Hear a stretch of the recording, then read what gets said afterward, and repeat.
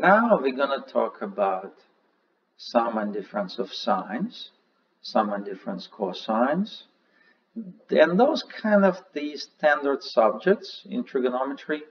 But also we're going to look at something more interesting like sum and difference of sine and cosine, or linear combination of sine and cosine for the same angle. So let's get started. And first let's talk about sum and difference of sines. We start with the formula for sine of sum and sine of the difference. Okay? Those formulas we derived previously. Now what we're going to do, we're going to add the formula on the top to the formula on the bottom. If we do this, we find that both of them have sine u cosine v. So we're going to have two of those. But the next term, cosine u sine v, in one equation comes with plus sign and the other comes with minus sign. So they're going to cancel out. So this is what we're going to get. The next thing we're going to do, we're going to kind of rename things. We're going to call u plus v as x. And we're going to call u minus v as y. Different numbers. So this is how it's going to look. And the next thing I would like to know to finish up with this formula is to kind of express u and v via x and y. So far I have x and y via u and v, but I want to do the opposite. So if I add x and y, I'm going to add u. It comes in both equations with the same sign. But v comes in both equations with different signs. So when I add x plus y, they're going to cancel out. So 2u will be equal x plus y. And now if I divide by 2, I get just 1u. In a similar way, only by subtracting y from x, if I write x minus y, u is going to cancel out, but I'm going to get 2v. In this case, if I take x plus y divided by 2, I get 1v. And now I'm going to use all these formulas to rewrite this equation. And this is what I'm going to get. Okay? So I see that sine of x plus sine of y is 2 times sine of x plus y over 2 times cosine x minus y over 2. Okay? Now the next thing I want to do, I want to, instead of adding those two formulas on the top, I want to subtract. Okay? And if I do this, I'm going to get something like this. The first term in both formulas is the same. It's going to cancel out. And the second comes with opposite signs. So when you subtract, we're going to add them up. Okay? This is what I'm going to do. Again, u plus v is going to be x, u minus v is going to be y. In this case, u and v I expressed using these formulas. And this is what we're going to get. This is how sine of the difference of the signs look like. Okay? Now, next we're going to look at cosines. Again, we start with cosine of sum and cosine of difference. If we add them up, this is what we're going to get. The second term and both formulas on the top are going to cancel out. Again, we're going to use u plus v as x, u minus v as y. In this case, as we discussed previously, we can get u and v through x and y. You plug everything in, and we get the formula like this. In a similar way, if you subtract the second formula on the top from the first formula on the top, we're going to get this. And again, we're going to replace u and v with x and y. And this is what we're going to get. Okay? So far we we talk about sum and difference of sines and sum and difference of cosines. What if we have one sine, one cosine? What do? Now, if you go on internet or look at some books, this kind of formulas are not discussed that much. Okay? And the trick here, because there is no real good formula that combines sine and cosine. The trick here is actually to convert this sine and cosine to either two cosines or two sines. Oh, there are multiple ways to do this. This is kind of one way we discussed before. The sine x is cosine pi over 2 minus x. Cosine y is sine of pi over 2 minus y. We don't really need to use both of these formulas. We just need to pick out which one we want to use. So we can make this, if you use the first formula, we're going to have sum of cosines. If you use the second formula, we get sum of sines. Well, let's use the first formula.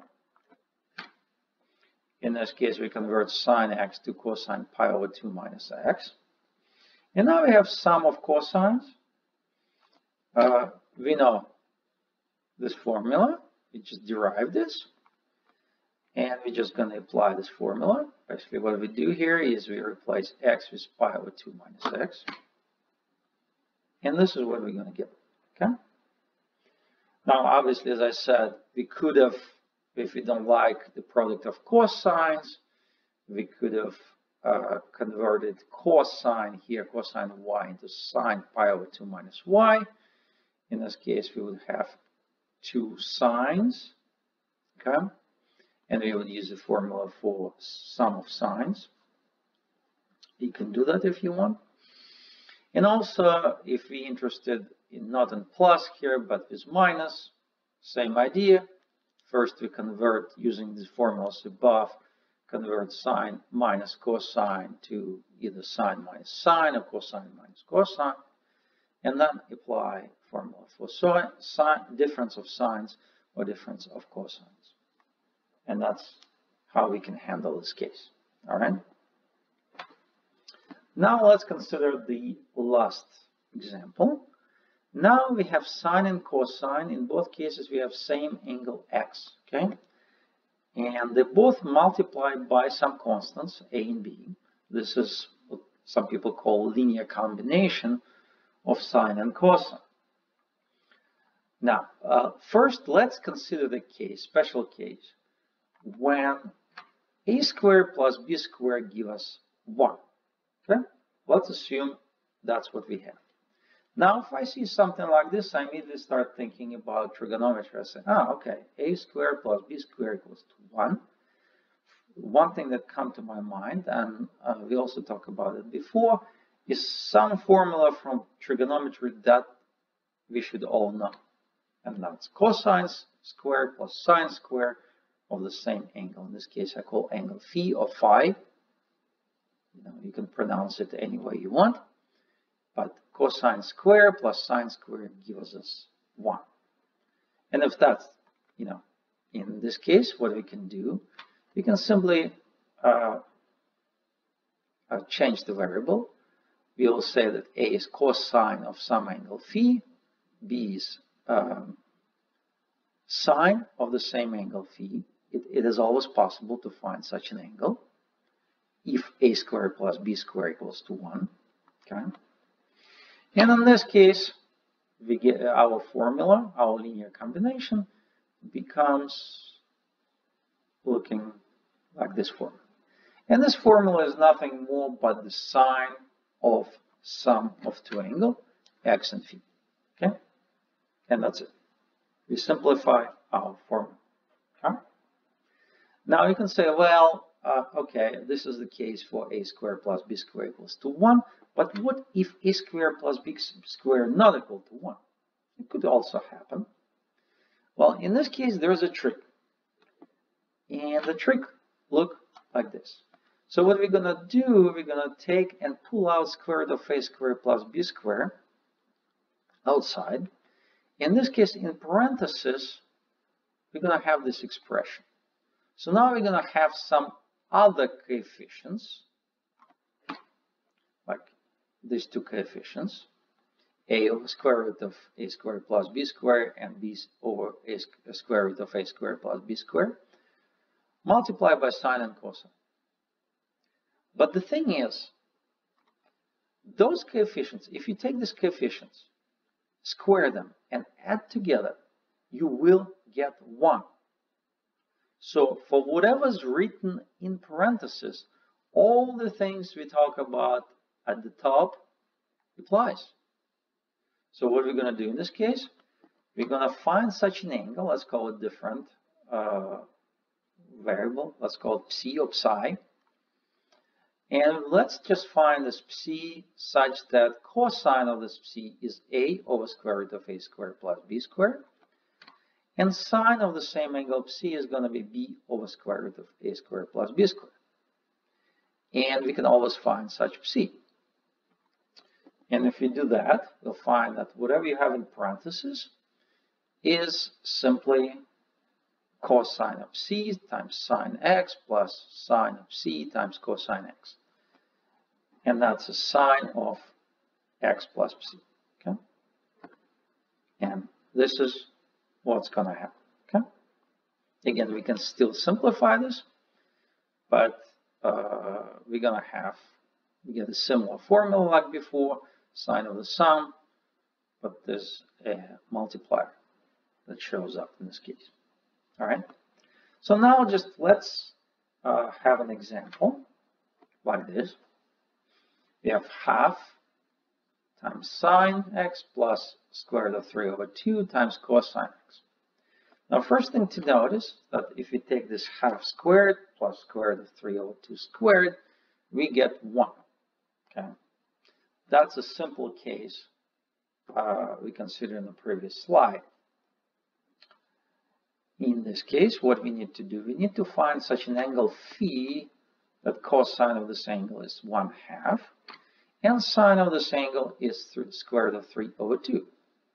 But now you should tell me, well, wait a second, I know such an angle. Such an angle is 60 degrees. Or, since we're doing everything in radians now, it's pi over 3. Okay? So, the final answer will be that whatever expression we had is a sine of x plus pi over 3. And that's it.